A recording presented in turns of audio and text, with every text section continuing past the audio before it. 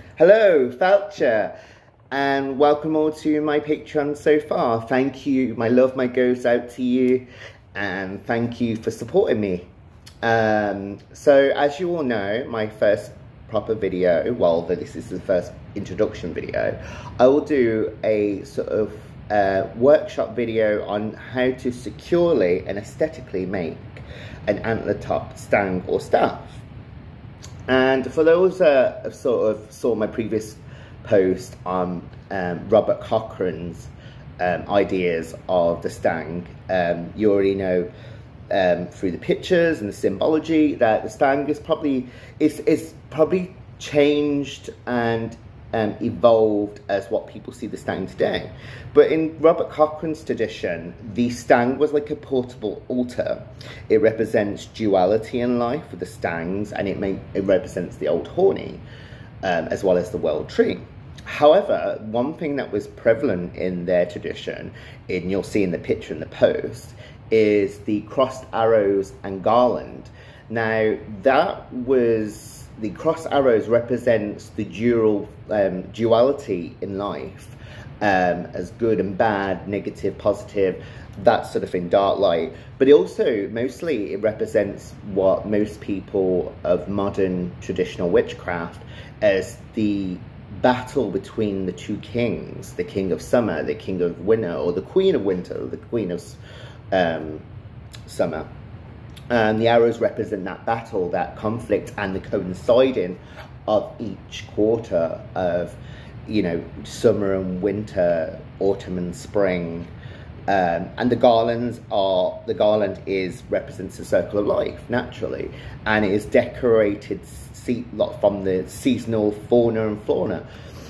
So for example, like in the season now, it would be decorated with ivy and holly and mistletoe, the holly and the ivy. Sorry, it's probably the only Christmas song I like, and it's probably one of the oldest. If you ignore the little Christian bit that's plopped at the end, which you can clearly see, it's just popped in there. But yeah, and it's decorated seasonally. But again, like, the stang has sort of evolved and changed, and people have different ideas of what the stang is today, which is brilliant. You know, that's what all folk magic's about. I myself I don't class myself as a traditional witch. I just call myself a folk practitioner. However, because I was into traditional witchcraft many years ago, there's still elements that still make sense to me, and one of them is using the stang. And for example, I really rarely use tools. I just use things that are around me, but the tools that I do use have heavy significance to me.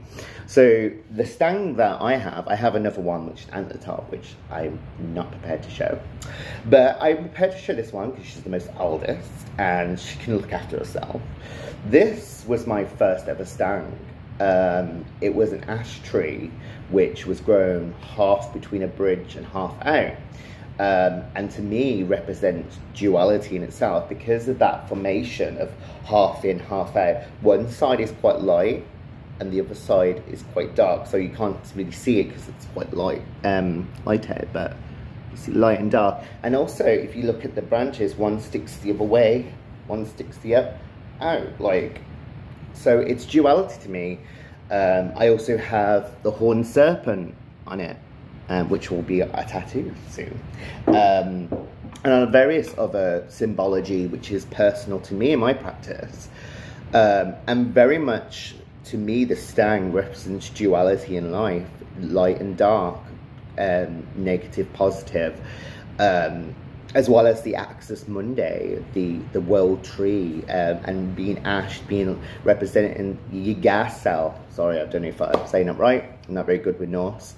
The world tree, or the bile in Irish, you know, which is the mighty oak, which doesn't really go into much detail like the Norse sagas, but there is reference to the bile being the same way, of being the mighty oak that the ancestors carries the ancestors and bridges the worlds. So the act of bringing a stang and you plunging it into the ground, a lot of people will do a compass round. I do something called a cane. And a cane is in Scottish tradition where it's more about like a portable protection, that wherever you go you've got this ring of protection around you, but when they do a compass around, they will then plunge it into the center of the compass, and that bridges the worlds of the living and the dead, the worlds above, below, and all betwixt. And that's what I use as well, except for the compass around. I'm very simplistic in the way I work, so a lot of times I will just kind of like because when I what's brilliant about formation as well is that when I fling it around, fling it around my head clockwise or anti-clockwise, it makes a whirling sound, sort of like a ball roar. And then I plant it into the ground. And I ask for the spirits above, below, and up between, or earth, sea, and sky. And the Trinity as well, the Father, Son, and Holy Ghost, because I am a folk practitioner, and an animist, so I will utilise any kind of spirits or work with any spirits that are in an area, be they Christian, pagan, Muslim, Jewish. I'll work with them because spirits are spirits, and like our neighbours, we are diverse. We have diversity. So yeah, whatever. Not whatever, but yeah. So on forth. But other things that can be used for the Stang, which are in folk magic, is something that's called, which Cecil Williamson talks in the museum, it's called the talking stick, and where you get a forked page and rest upon your eyelids, planted into the ground, and you can see spirits of the earth. For me, it's too wide, but it's perfect for my temples and to rest my head on. And I just concentrate. I plunge into the ground, I ask for the spirits to appear to me, and I concentrate, and I see through my mind's eye, and then the spirits will appear to me with great pleasing and evocation.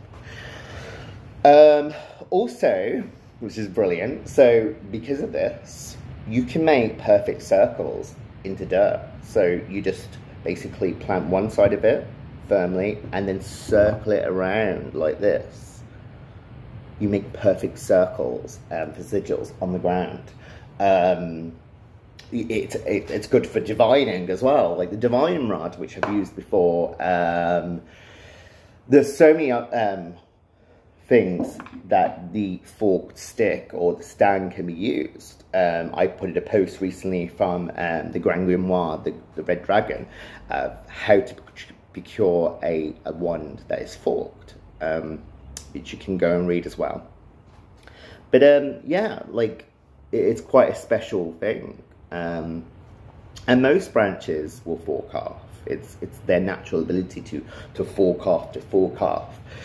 And even roots, you know, mandrake roots or British mandrake, white bryony, like they naturally fork off, and depends, and even more so if there's like rocks in the soil, because it trains the roots to go up. But I think to our forebearers, this is they've seen it as a not only an embodiment of ourselves, of legs and arms and whatnot and torso, but also the representation of duality. You know, the sun, the moon, the night, the day, the negative, positive. And with a folk practitioner, we pretty much work with the natural forces around us. And the natural forces are neutral, but yet not in at the same time. And it's us, it all depends on us, the practitioner, in what route we take with that, with our folk magic. So it's handy to have a tool that has that sort of dual powers within it, duality. But yeah, so that's just a little sort of intro into the Stang / forked stick or forked staff, whatever you like to call it. But yeah, so my video on how to make a antler top Stang / staff will be coming up soon. So keep your eyes peeled, and I hope you enjoy it. Slan Shiva.